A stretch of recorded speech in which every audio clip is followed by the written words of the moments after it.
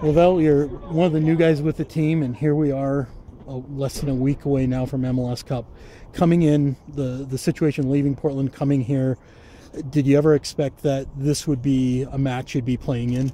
No, I mean, first and foremost, I'm happy to be here, and I'm happy to have been a part of this MLS Cup run.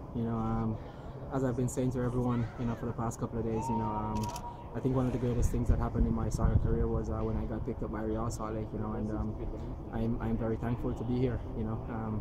This MLS Cup, it's gonna be like the most memorable year of my soccer career, and winning it would make it even more memorable, But it's a really big game, and I never thought about playing in an MLS Cup, knowing that Chris, Tony, Abdullah, they're the first choice guys, but I never gave up.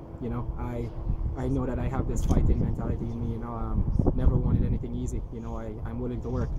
So it's been a great year. It's been a great challenge. And I'm looking forward to Saturday coming. And if it's Chris, or Abdullah or Tony, whoever is playing, I'm confident, that we will get the job done. I'd really be happy if it's me, being on the pitch for that game. But I'm just working hard, pushing the guys. They're pushing me, and we're really looking forward to a good game. So you were one of the guys when Kansas City was here that started that game and played that game. How do you feel we match up as a team against them? I mean, I think we match up well. We had missed a couple of key guys. Bex was with the national team, Tony wasn't here, and Nick, and those guys are like the spine for us, Sabo also, so we welcome those guys back in the game. It's going to be a big game. We need their experience, So, I mean, I think we match up well, and with our main guys back, it will be a perfect game. It's going to be a good atmosphere there. They're also a good team, so I'm looking forward to a really good game.